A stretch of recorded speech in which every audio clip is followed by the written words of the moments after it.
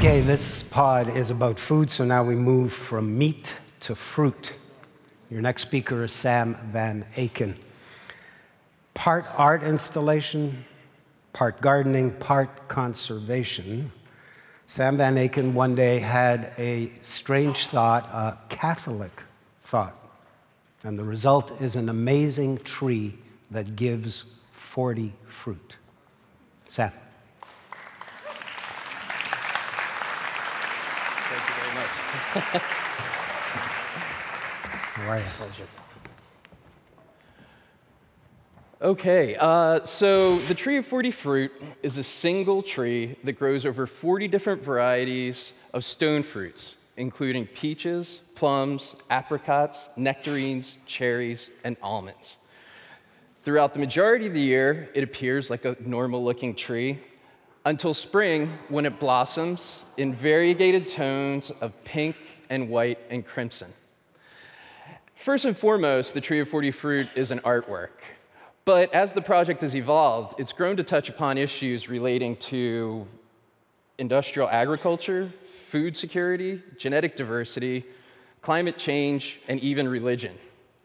And so the project started from two sort of fascinations. And the first fascination was with the hoax. I was interested in making an artwork that had no form, that functioned almost like a rumor. That ultimately led me to the 1938 War of the Worlds broadcast by Orson Welles. So I purchased my own portable radio unit, and I began staging my own hoaxes by hijacking, I shouldn't say hijacking, I should say by going on to FM frequencies. And the problem with that is that in the US, we have a thing called the FCC, and they frown upon that type of behavior. So it wasn't really an artwork that had much longevity to it. And so I went back and I looked at the idea of a hoax. And I found out that the term hoax comes from hocus pocus, which in turn comes from a line in the Catholic Eucharist that says, hoc est enim corpus meum. And it's the point at which the priest says, this is my body over the bread, and transforms it into the body of Christ. Now, I have an art background, and I'm a sculptor, and you really want to know how to do that. That process is known as transubstantiation, and it's where the appearance of a thing remains the same, but its reality changes. And I thought, how could I take something ubiquitous, something everyday, and change its reality? The other fascination that I had was with grafting. I grew up on a small dairy farm in Pennsylvania, and we were surrounded by cherry and peach orchards. And as a child, I was introduced to grafting. The idea of taking a branch off of one tree, cutting it and inserting it into another tree and watching it grow. As a child, this is the most magical thought in the world. It's Dr. Seuss, it's Frankenstein. And in the community that I grew up in, grafting is viewed with a sort of reverence. And those that can do it, like my great-grandfather, were sort of praised for that ability. And for me, grafting, well, actually, I should go into the history of grafting a little bit. Grafting dates back 3,000 years. That's the earliest known examples of grafting. And the reason why trees are grafted is that the seed of a fruit tree will produce a genetic variant, so that when you plant that seed, that tree will have different characteristics than its parent tree. And so if you find a variety that you like, what you want to do is mimic it, and therefore you graft it onto a new root structure, it grows, and you preserve it. So today, pretty much all fruit trees are grafted. But grafting is more than a process. Ovid's Metamorphoses, he uses grafting to speak of hybridity. Shakespeare uses it to speak of sexuality, and in the early, and it's probably for these reasons, in the early part of North America, as religions would start to move here, it was considered sacrilegious. And it's for that reason that John Chapman was known as Johnny Appleseed, as opposed to Johnny Apple grafting. So, I start the tree of 40 fruit like a regular fruit tree. I take a small piece of what they call scion wood. That's wood that's harvested from a tree when it's dormant. I graft it onto a new root structure. After 2 to 3 years, what I'll do is I'll prune the tree, head it off so that it forms 4 to 5 scaffolding branches, at which point I can start another grafting process known as budding. For budding, I go out in the middle of summer, I take what they call budwood. I select sort of a foot-long section of this year's growth. I take a small sliver of it at the base of the leaf, including the bud.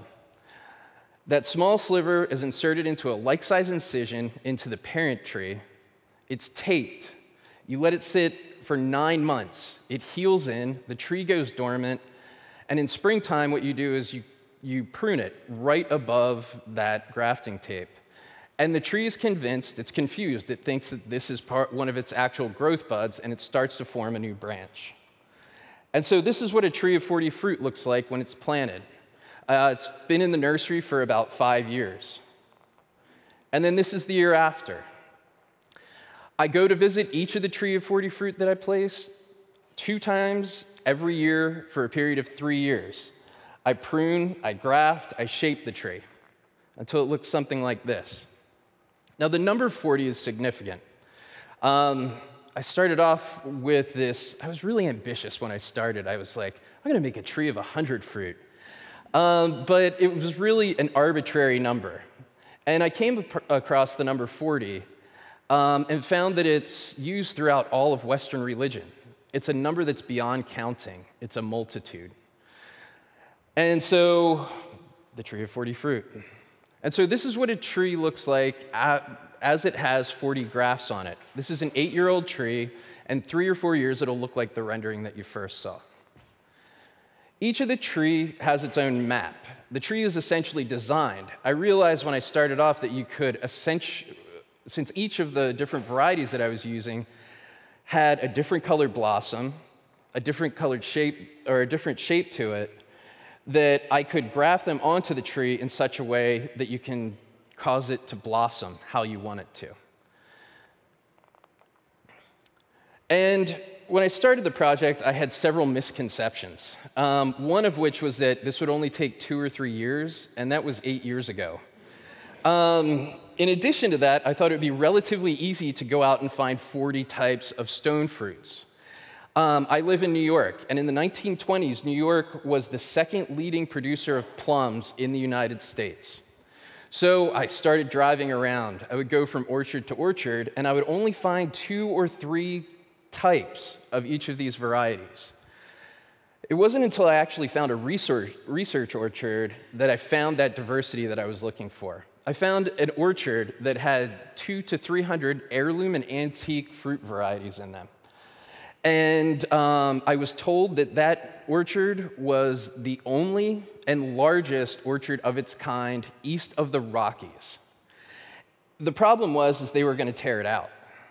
And I wasn't sure what to do because I didn't have a lot of land. And then I realized that I could use the tree of 40 fruit and the process of grafting to collapse an entire orchard onto one tree to preserve these varieties. So when I first started this, I looked at preserving these heirloom and antique varieties as kind of like a novelty. But as this project has developed, I've come to see it as being rather critical. I'm also ambivalent about genetic modification. One day I think that GMO is just another way or a more refined way of doing what we've been doing for 10,000 years. The next day I wonder if producing more corn syrup is necessarily what we need to be doing, to dump it into fast foods and into soft drinks. But whether you agree with the practice or not, it's here. And what we have to do is preserve the heirloom and antique varieties that these hybrid varieties are based upon. Because if the hybrid variety becomes threatened by disease or climate change, we'll find ourselves in the same place as we are with the Cavendish banana. And so these are plums that were harvested from one of the tree of 40 fruit in 1 week in August, which gives you the type of idea of the diversity that comes from them. And so there's numerous threats that I've found to these heirloom and antique varieties. I never imagined that I would be the plum guy, but somehow I became the plum guy. The first of these is industrialized agriculture. In the United States in 1945, 50% of the population had a direct tie to agriculture. Now that number is 2%. The small farm, like the one that I grew up on, they're disappearing, or they've vanished. And in their place, Well, actually, and the thing with the small farms disappearing that's terrible is that they grow diverse crops. They grow just about everything. And in the place of those small farms is these monocultures that produce 2 to 3 different varieties of 1 or 2 crops. And what's really scary is that they don't even grow them for how the food tastes. They grow these foods for how well they ship, how well they store, their serving size, their color, their appearance, and finally, as an afterthought, like the 5th or 6th thought to this is how it tastes. So when you go to the grocery store and you have a plum from a grocery store, it tastes bland and it tastes awful because it hasn't been allowed to ripen on the tree. So there's this guy I know, he's a grower in New York, and I was out looking, he had all these heirloom apricot trees, and I'm talking to him, and he's like, you know, this one, if you let it ripen on the tree, you're gonna get lucky. And I was like, okay, I need to I'd graft that to a bunch of my trees now. So these monocultures, something that's tied to these monocultures is disease management. So one of the greatest threats to these stone fruits is a virus called the plum pox virus, or PPV. It's not harmful to humans, but what it does is it creates malformed fruit, it stunts the growth of the tree, and gives the tree a shortened life expectancy. It's communicated by aphids and by grafting, and the big problem with it is that it's difficult to test for. A tree might be tested, and it might test negative. The next year, it might test positive. The disease is found in Europe, it's found in Canada, and in a dozen or so cases in the United States. In Europe and Canada, it's managed much like other viruses, including the prune dwarfing virus. And what will happen is they'll cut down the tree, and they'll immediately start testing the trees around it. But in the United States, the way that they approach it is that they come in, if a tree tests positive, they cut down the entire orchard, set up a quarantine. You cannot plant a tree within that quarantine area, and you can't ship anything out of it. And what this is disease management that's designed for monocultures, and the effect that it's had on stone fruits, and in fact, the fruit growing industry has been tremendous. Growers won't plant fruit trees or stone fruit trees.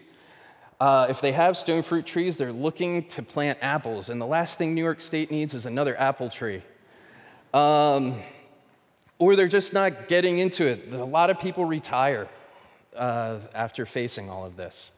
Additionally, I myself, many a sleepless nights thinking that a tiny little aphid could fly from a native tree to my orchard, and what'll happen is it wipes out these 200 to 300 different varieties of stone fruits that I'm preserving right now. The other thing is climate change. This year we had a day that went from, it was a day in April that went from 60 degrees to 6 degrees in a 12-hour period. It killed off all the fruit, and not only that, but it's killed off trees that growers have been growing for 20 to 30 years. In 1911, the New York State Agricultural Experiment Station published a book called The Plums of New York, which listed the 2,000 or so varieties of just plums that were grown in the United States. Right now, you only have access to about 100 of those varieties.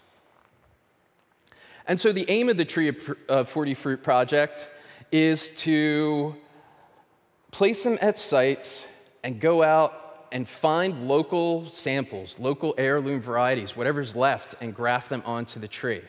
In places like California, I can take these and I can do an entire tree in California because there is something left of the industry.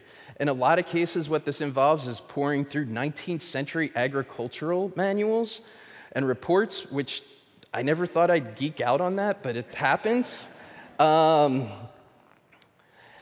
And so in addition to preserving genetic diversity, I've also come to look at the project as preserving culture. As you can tell, I'm a fan of these origin stories. And I found out that culture, the Latin root of it, is cultivation and growth. And in addition to preserving these varieties, what I'd like to preserve is the stories and the histories and the recipes that go along with these fruit varieties. Additionally, the taste. I have a plum that's 2,000 years old That means for 2,000 years, it's been grafted from one tree to the next, to the next, to the next.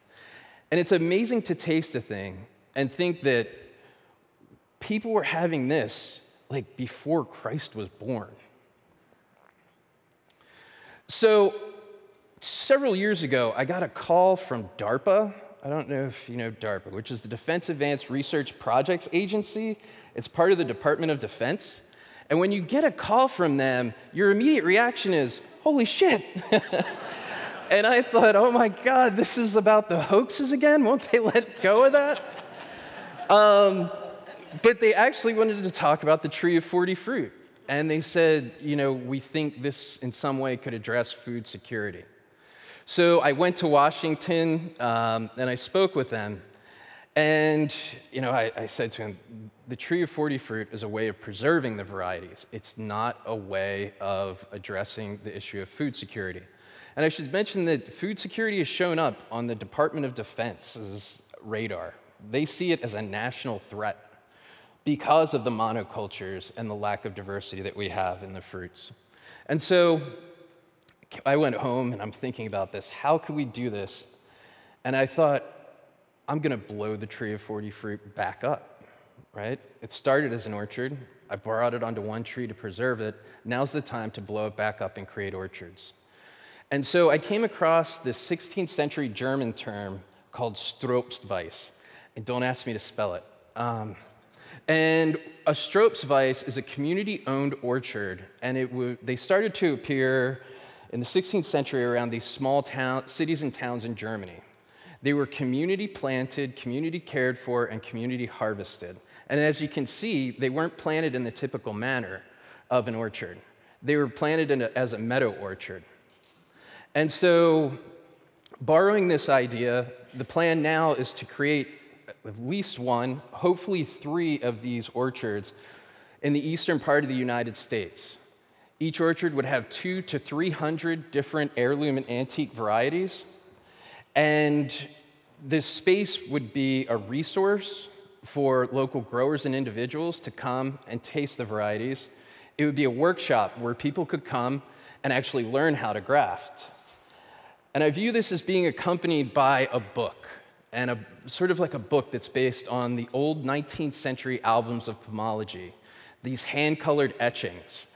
And it would also have descriptions of each of the fruit, how to grow them, recipes. A lot of these fruits have centuries-old recipes with them. In addition to that, it would have directions on how to graft, and then a step-by-step process on how to create your own tree of 40 fruit. Thank you.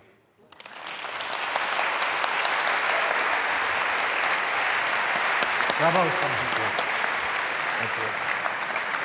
Sam, please tell us how many trees of 40 fruit are there today? Currently, there's 21, and they're at 17 different sites. And is that because you choose the different sites, or have people invited you? Yeah, generally somebody sponsors one of the trees, and yeah, because it tends to get expensive because I'm traveling to the tree 7, 8 times. Although that said, the first trees that I planted, I still go back and visit over and over, so. And are they climate dependent? Like, could they grow in our climate here? Oh, yeah. I mean, you have the fruit belt along the lakes. I mean, that's. But how about in Toronto? How about in my backyard? Whoa, all right. We're going to need to talk later. Yeah? I mean, can I have one? Yeah, we have to. Well, actually, I can't ship you one because of international regulations, agricultural regulations. But you can come and visit, gather the components, begin the process. Yeah. And what? We need another 10 years, 15 years? Yeah. Fine. And you have to harvest fruit. Okay. That's it. Deal. Thank you. One